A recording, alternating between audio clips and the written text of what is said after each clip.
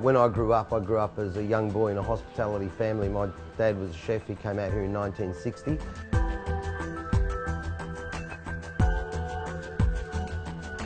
I grew up in and out of kitchens as a young lad from the age of about 6 or 7 on school holidays and weekends and things like that. And I vowed never to become a chef. But as soon as I turned 15, I decided that I wanted my independence, and I felt comfortable in a kitchen, so that's where I ended up, and I've never looked back. I absolutely love it.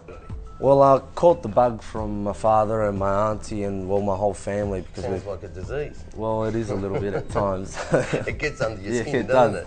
It does. It's hard to get rid of it once you've got it. You can't help it. You get absorbed by it. It becomes an obsession. Like all good things, all good careers, I suppose you get obsessed by it a little bit. The good thing is that you enjoy it. You've got to enjoy it. You can't do this job unless you're really enjoying it. It's passionate about it. It's a very passion-fueled career.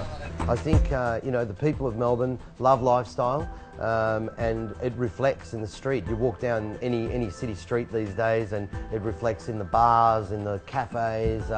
You know, there's art shows on all the time. We've got fantastic theatre happening all the time. It's just a fun town. It's always erupting with laughter and people having a good time.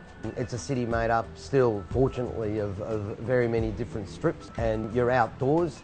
You're walking around, you're feeling the atmosphere of a city, and that gives, I believe, a city a real unique kind of character. And the food's great too. Sort of just soak up the culture and the vibe of everything, walk around and go to the Victoria Market and places like that on a Tuesday and just soak up the smells and the sounds and all the lovely little delectables that they have on offer there. That's one of my favourite places on a Tuesday. One of the best markets in the world. It is the best market in the world, so yeah, I love it.